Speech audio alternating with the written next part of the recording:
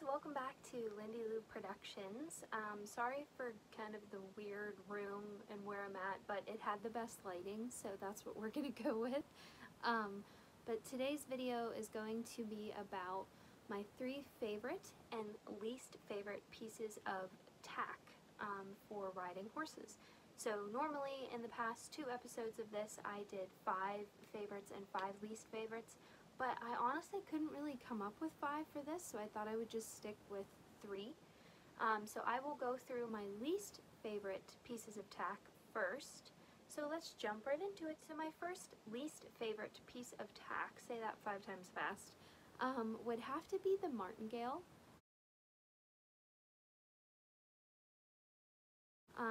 I'm not really an English rider, so that's mainly used in English riding, so that might somewhat be why I'm not really a fan of it. I just find it like awkward to put on. Like, it's like annoying that you have to like put it through the girth and everything, because if I rode a horse for someone that they use that, I would always forget and I'd get them all girthed up and then have to undo it and put the martingale on, so I just always personally found it annoying. I think if it's something you got into a habit with, you know, then that wouldn't be a problem, but I just never cared for them. My second favorite least piece of tack would have to be the baby pad.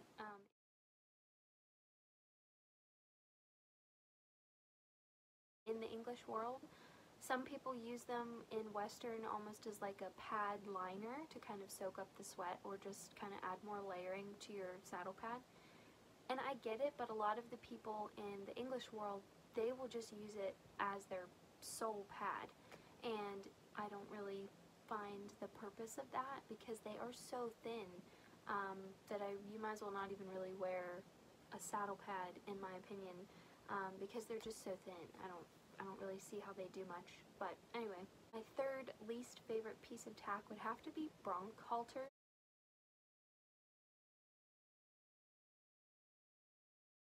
I just think they're ugly. Like, rope and bronc halters, I think they're ugly.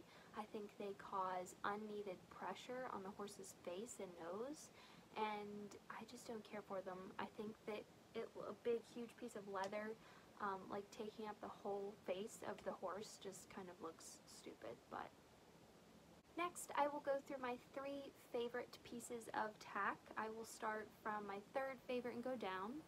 So my 3rd favorite piece of tack would have to be fluffy, any sort of fluffy like leg protection. You know, like really fluffy with a lot of Sherpa, dressage boots, any sort of thing like that. Obviously I like SMB boots too, like sport boots, but they don't have fluffiness on them.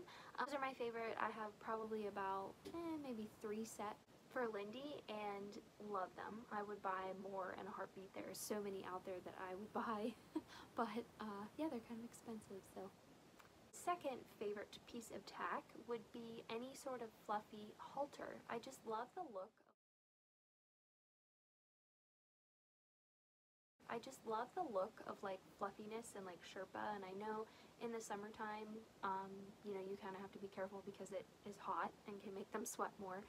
Like right now, I'm thinking of changing Lindy's halter. If you guys have paid attention to any of my videos, you'll see that there's like Sherpa galore on her leather halter, and I need to either take it off or switch her to another halter because it's just starting to get too hot. My number 1 favorite piece of tack would have to be a Western work, like rough out or reining saddle.